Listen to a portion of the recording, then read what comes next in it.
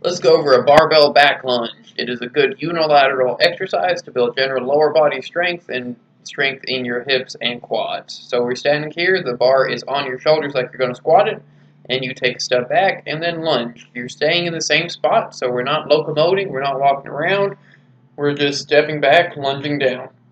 An important note on your feet here is your feet should not get close together. They should stay out of shoulder width the whole time, even when you step back.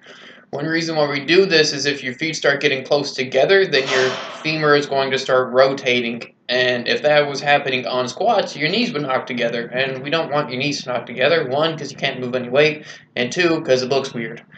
The other important notes here are we want to stay as upright as possible. You should not be leaning forward on it. You should be trying to sit up, chest up the whole time. And besides that, just lunge back, come on down. That back foot, what'll help you keep stable is if you keep the heel outside of the toes. Once that heel starts coming inside of the toes, your whole back leg wants to rotate and then your hips. So have fun doing them.